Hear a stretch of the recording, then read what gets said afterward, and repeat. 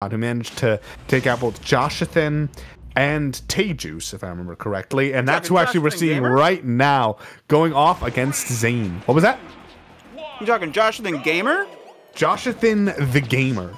All right. Gamers rise up. But, you know, SlingShot not tonight, versus Zane. DQ'd. I was doing a little bit of research on SlingShot. SlingShot appears to be primarily a Joker player. Not sure what the region is, but it's primarily a Joker player, but it's not like a hard primarily. It's like it's 373 games versus 286, so it's almost like co-main status, but it is a little bit tilted. So to that end, it is a little bit maybe surprising to see the Diddy Kong. It's been looking like mostly solo Diddy. Yeah, no, I mean, tonight the Diddy has been putting in work already. I mean, we didn't see him versus Joshathan because that was off stream, but I think he should be more than confident in his ability and with the character right now. That being said, Duck Hunt is weird, and Zane is a really solid player with this character, and if you are not familiar with the matchup, oh boy, nothing makes sense. Yeah. I mean, if you get this deep into a XeNOwifi bracket, you're going to learn the Duck Hunt matchup sooner or later, because you're going to run into this player. Zane, one of the real mainstays here in NYC, but having a bit of an issue putting this monkey away right now. Yeah, and I mean, that can be one of the issues with the character, that just when you're in neutral, if your opponent makes a tiny mistake, it's not so easy to be like, aha, and now you are dead. You know, right. Duck Hunt can kill, but it requires setups. Oh, wow. Right, oh, he's leaving. That's okay. That's just Diddy Kong though. Like Diddy Kong never does what you want him to do, except that. But like he's just a little bit harder to combo than you would like. He's a little bit harder to kill than you would like. He's just like a little bit floater than you would like. He's a little bit like, you know, nothing's ever simple with this character. It's like with Goldilocks, and you're just like, this character is too floaty. This character is too small. That's the perfect word. He's a Goldilocks character. For like the opposite of what you want. Right, a reverse Goldilocks. Which is a term that will be immediately obvious for anybody who listens to it. We are good at coining phrases. Meanwhile, Zane is good at getting damage here, and safe damage nonetheless. Yeah, oh, 95%. Well, the thing is that the first stock also went really well for Zane at the start, but by the end, the deficit ended up, it was enough that SlingShot managed to just answer back immediately once the stock was taken. Wow! Threading the needle! That's a really high degree of difficulty on the recovery. But Zane doing what they do best. Setting up the cans, setting up putting all of the assists out on the screen. We are playing Ultimate Super Smash Brothers versus Capcom versus Marvel 3 Tournament Edition. Yeah, and I mean, one thing about this is... Oh, nice little confirm there into the can. I feel like I've seen can into forward air, and now we've seen forward air into can. So really using the full utility of the moveset here is Zane, which is what you come to expect. They have such good awareness of every, and considering how many resources Duck Hunt has on screen at any given time, being able to keep track of all of them is really impressive. Yeah, and only now you see SlingShot be able to get Zane over 100. That damage really took a long time to get there, but to SlingShot's credit, when they got Zane to kill percent, capitalized immediately. Got to the up smash, got to last stock. Yeah, Diddy Kong can struggle to kill, but these stocks are not being dragged out longer than they have any need to be for SlingShot. And are you getting a bit of a lag spike here as well, or is that just me? I'm sitting mostly pretty here. Okay, so yes. I mean that's pretty is subjective, but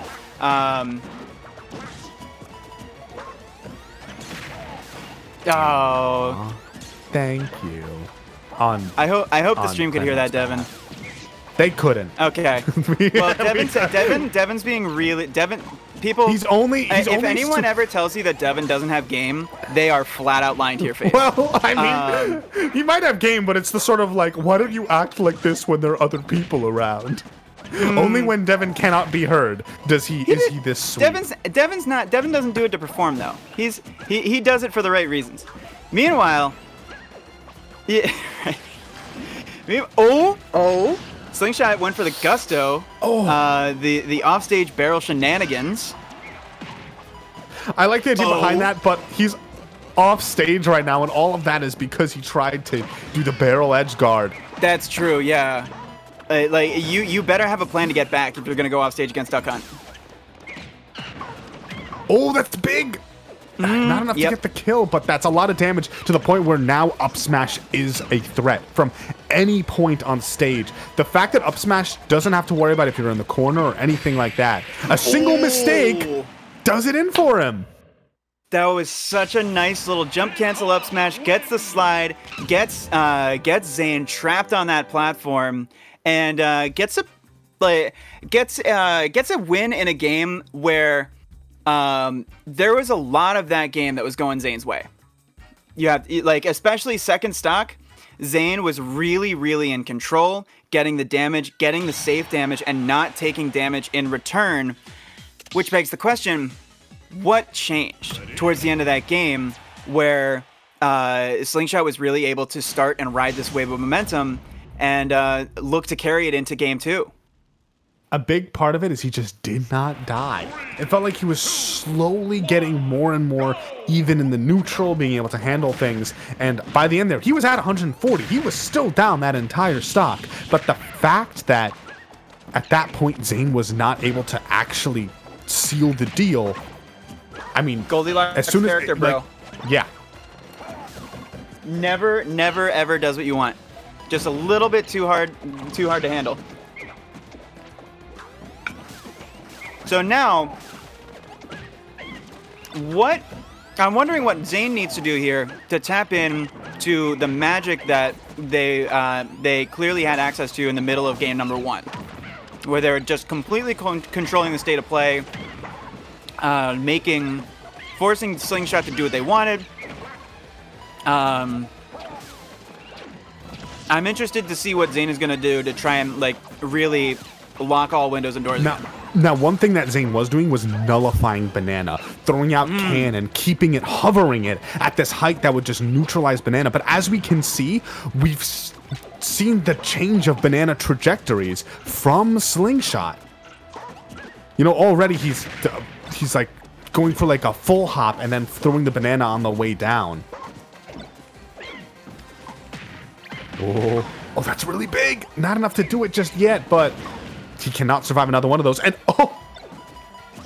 Can blocks the Banana, but at what cost? I mean, now trading some little pokes here.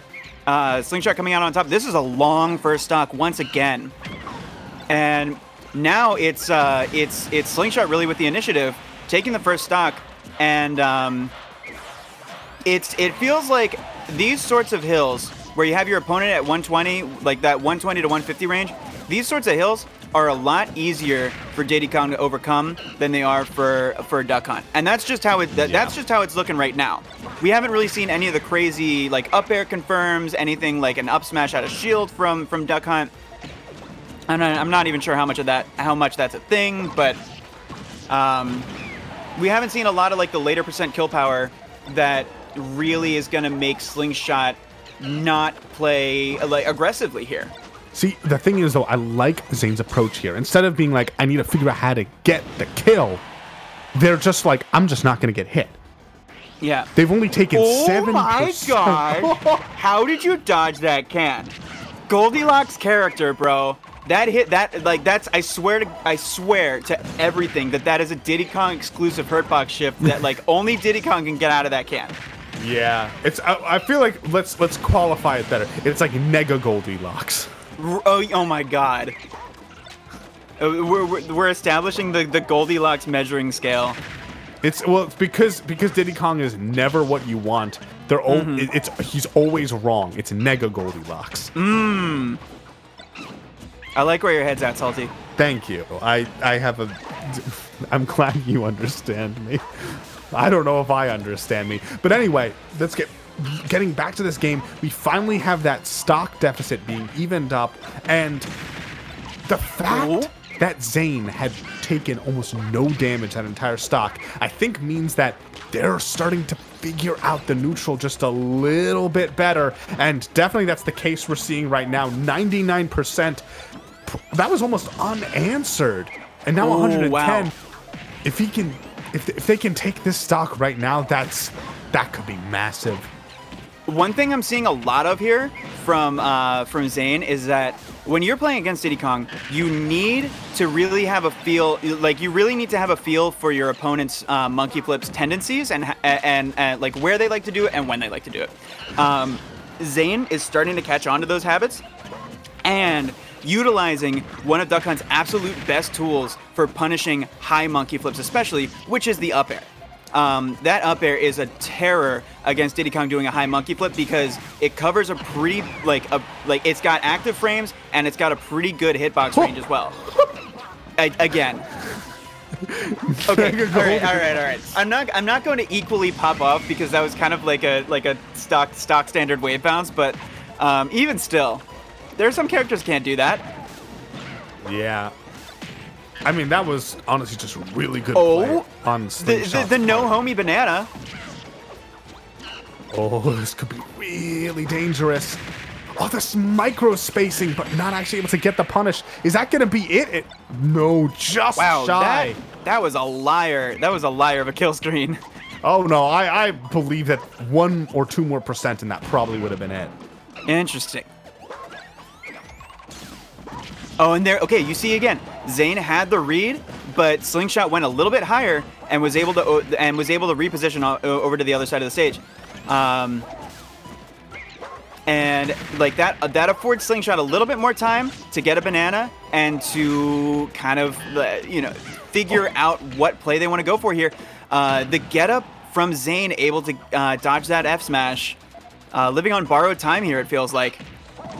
It's hard to say. Right now, SlingShot is really looking for a banana confirm. Every time he gets the chance, he's pulling banana, and then he's just sort of trying to find the hole in this wave of projectiles. And as we're seeing right now, Zane just not giving it to him, and slowly but surely, little hits here and there. That was a greedy double jump from Zane. Now you're stuck up there. Oh my! Oh, but can. How did he get it up there? Was that an up tilt? I think he threw banana up at him, and the can hit back. How do you? Wait, okay. I don't think that I'm not saying that I don't believe you, but okay, I gotta see the replay here. Here comes the can. Up. Oh, it was. For some reason I thought Can was on the ground. No, he actually tried to down air the can into him. Yeah. Ooh, that was such a gutsy play there from SlingShot. I mean, yeah, I really like the idea there. Yeah, so I really like the idea there because that's something we hadn't really seen from Zane. Just like a sort of burst, just chucking the can at high speed. But honestly, the anticipation from SlingShot, just fantastic. And that's going to be SlingShot taking game 1. Although that was really back and forth. That was game 2? Back and forth, yeah. That was game 2? We talked at the beginning of the set. Wow. You gotta know if you come to these streets, you better know the Duck Hunt matchup. SlingShot's sitting here with the 2-0 advantage over Zane, which is certainly not what I like. Certainly not the advantage. Certainly not the magnitude of an advantage that I expected to be looking at. Just due to the caliber of player that Zane is and how consistent Zane is. Oh, that's no jump, but Zane doesn't quite fully capitalize on it, but they might not need to at all. Being able to just do damage, and now, but once the stage control has been back into SlingShot's favor, immediately dishing out 46% with some quick combos. Right, and now when the pace of the game slows down, it almost seems like that favors SlingShot. Because SlingShot is doing such a good job at managing the resources that Zane is throwing out onto the screen, and if those resources aren't getting anything done, I mean, Diddy Kong isn't doing much from afar either, but it's a zero-sum game. Oh no. Okay, so many explosions. Okay. And now SlingShot with the grab. Yeah. That could be really big. Trapped at the ledge, but a can might help him. What the It was so sneaky, but SlingShot anticipating it. Then he goes in, actually gets that hit. But an immediate answer. No chance to really build a lead of any kind. We now have these two neck and neck, absolutely tied here. Oh. That stock cleanup was huge from Zane. You cannot, like, that. How many times have we seen Diddy Kong get a stock like that and then just go on a 60 to 70% tear of extra credit before you can actually put him away? Because he's a Goldilocks character. And so getting that immediate stock equalizer is really, really huge, especially for a character like Duck Hunt, which can really like at these later percents we've said already the set can struggle to kind of put the stocks away. Yeah, and ooh, I will say, so we've had a lot of hits coming out from SlingShot in the past few minutes, but they've been mostly kind of weaker hits. So even though he's gotten all these combos, they're still tied in percent. Yeah. And oh, this could be massive. Once again, ledge trapping, but gets right. Oh wow, them. that raw smash. He's like, you're gonna land here. Zane was having none of it though. Oh, gets a hit with the gunman. Oh, what a can snipe! But the DI is there from SlingShot. Yeah, fantastic reaction to get that DI. And now, so the things that up smash isn't quite a factor yet. So definitely just like one more combo is all that SlingShot needs. And then he can start really threatening an actual kill. And that was, oh my god, sniped again. Don't get hit by the barrels! Okay, okay, okay. Crisis averted.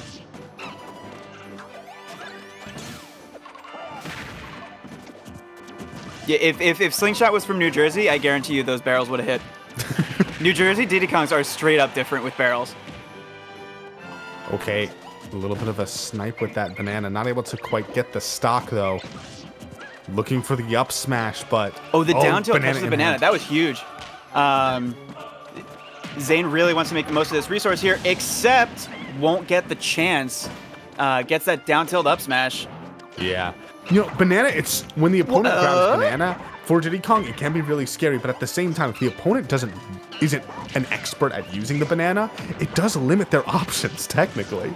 And if Diddy Kong is able to play around that, carrying the banana against Diddy Kong might actually prove to be a disadvantage.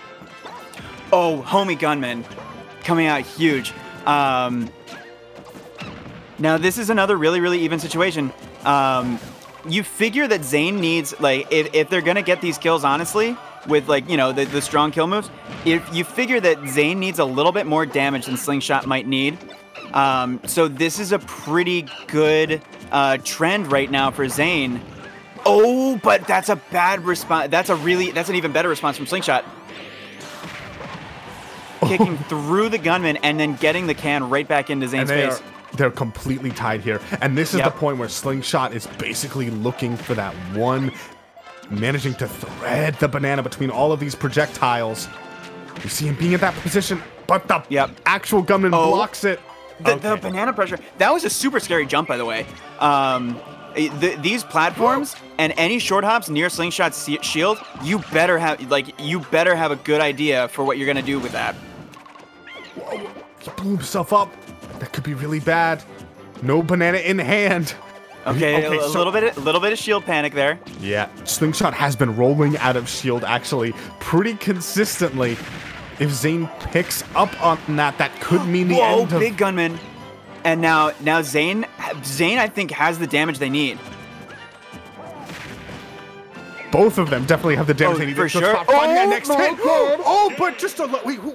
Okay, Zane taking it by just the thinnest of hairs. They almost had the double KO off the top, but being at a higher percent, the better DI was not able to help out SlingShot from avoiding dying first. That was actually crazy. I was afraid to say something because like I had no idea. Like my brain was not processing it fast enough to get the words out of my mouth. I think that partially comes down to percent diff. Because that was really like, yeah. And that's just like the hard work that Zane did when it was like 110 to 110. Zane put in that extra mile to get that damage, and it paid off right there on that trade. Yeah, no, so that was, I see Devin throwing up that replay. If we can actually get another look at that, that's been one of the trends of the game, is finding a way to get the banana through all of these projectiles. Right there, Zane put the can up pretty high, I guess, trying to maybe beat out, like, you know, a high attack or something like that. But without the can, he just timed it in between and managed to get the kill. So the effective walling, like, you know, Zane is always going to have, you know, an entire cavalcade of projectiles, but they need to be positioned in a way that will actually neutralize the banana, because it doesn't matter how many projectiles you have if the banana just like matrix dodges past all of them, right? And ends up dodge, you know, this. Yeah. Now, so you bring up a good point about how if projectiles trade. If Diddy Kong projectiles trade with Duck Hunt projectiles, who does that benefit? I'm not sure how to answer that, because I think that banana is more critical. I think that banana is more critical for Diddy Kong than any one tool that Duck Hunt has, even can. And also that's maybe not a well. It's hard. It's really hard to say, because there's so many different interactions that you can get.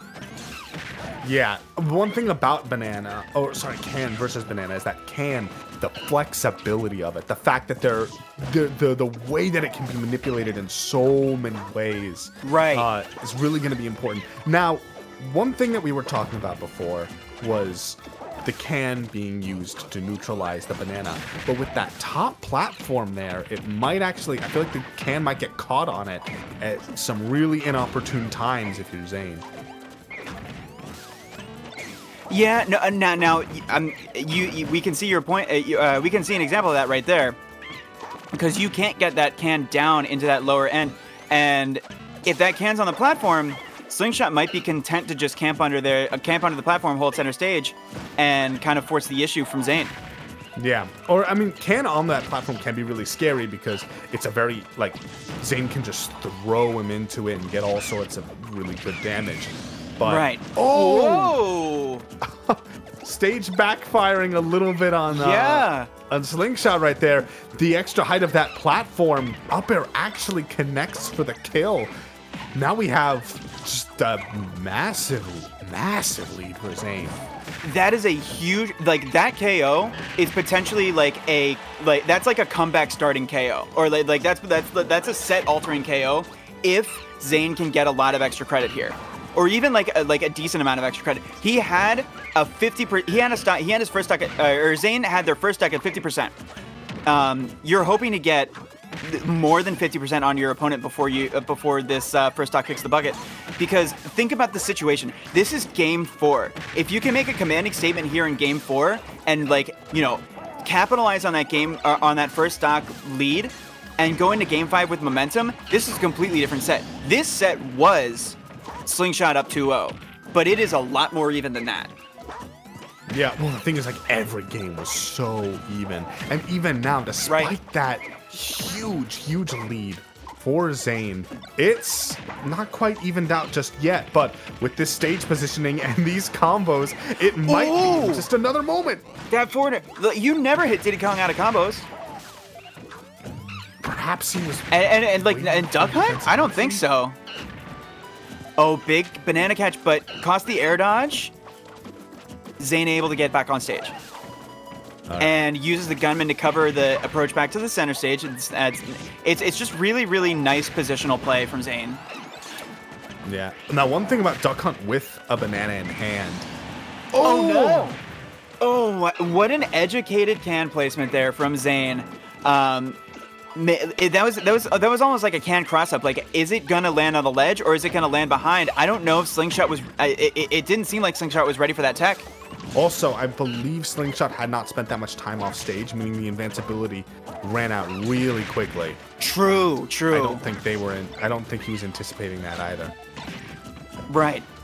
And the next thing I was gonna say before that KO happened is like Zane got a huge lead from getting the first KO. The bare minimum is that you have to have a stock lead, or like you cannot. You have to hold that lead in stocks as long as you can. 34% on last stock is not as much as you would like, but it's better than being at a deficit starting last stock because it means that you like at least held serve for the most of this game. Yeah. Oh, that back air actually landing. Now we have the situation of Zane being trapped at the corner. We, for the most part, sorry, SlingShot. Ooh, that was Zane was ready for that roll. There's a big clay pigeon. There's another one. Oh, but I don't know how he got out of that. But it didn't matter. He gets caught by the grab soon after. Okay, big damage possibly. Oh no, he gets intercepted by the can. Look at the damage shot, by the way. That's 80%. This is a 100% lead for Zane. This is as winnable of a last stock situation as I think we've seen it for any in any game this set. Don't forget, game one also had a really big advantage that ended up disappearing. True. So the thing is, if SlingShot doesn't die here, all the percent is for naught. But I think that was a trade with the back air. Yep. And okay, Zane got the early KO. Maybe caught SlingShot. You know what? That was like a calculated risk. The second KO for Zane there with the can on the ledge. That was like a calculated. I don't think you can send that can in there with the full knowledge that the can's gonna hit. But either way, however you cut it, we have a game 5. We have a game 5, which is, I think, a well-deserved game 5 for how back and forth this set has been. Oh, yeah. But now, this is what it all comes down to. Do you think we're going to see Smashville again? Because I do think that there were some real advantages that stage gave to SlingShot, you know, specifically against Can for the most part. But he did lose there. Do you think he's going to go back, or maybe a stage we haven't? I mean, for the most part, we haven't seen any Kalos tonight. That's true. I don't think. Either. Wow. I don't think the loss there in game 4. I don't think SlingShot's loss in game 4 had a lot to do with I don't think it was hard due to the stage. But maybe SlingShot thinks differently, or maybe they wanted PS2 the whole time because we are here for game 5. I mean, I do agree with this because the first 2 games he won were on PS2, if I'm remembering correctly. So it could just be that, you know, stick with what works. Again, even the game that he lost was very even. So.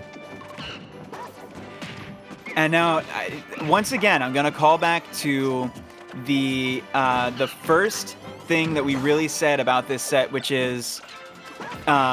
This is a real test of if you know the Duck Hunt matchup.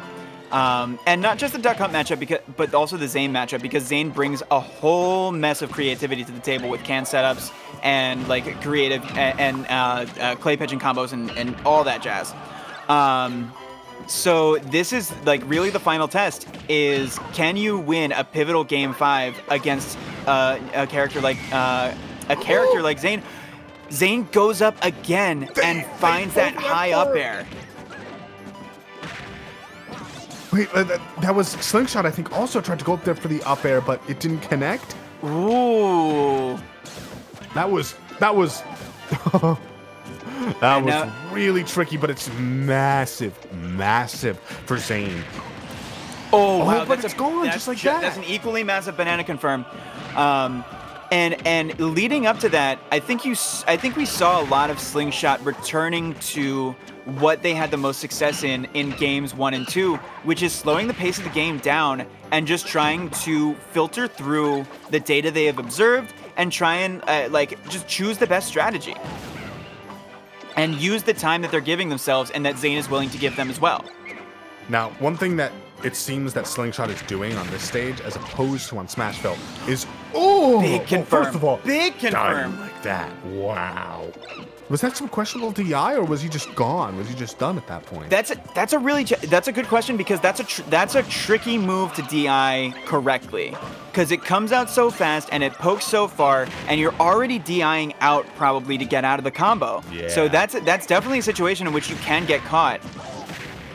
But I think it's within the margin of error where those things can just happen.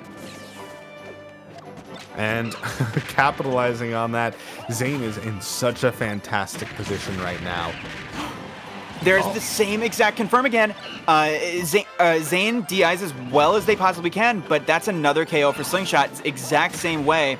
You have to think that Zane's going to have that those bananas completely scattered out when they're at the ledge, or at least be looking out for them. Yeah, it's the sort of thing where SlingShot knows his win condition.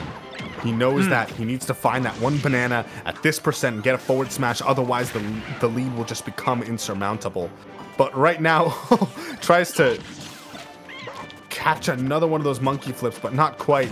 Oh man, they're just rolling around each other. They're just butting heads. But this is Zane. Oh, that's the first time that I think that might be the first like smash attack period we've seen from Zane this entire set. The discipline insane. There's the second, and that's going to be enough to take the set. Zane pulling it out with a reverse 3-0 over SlingShot. Yeah, SlingShot had a fantastic Welcome to run top in 8.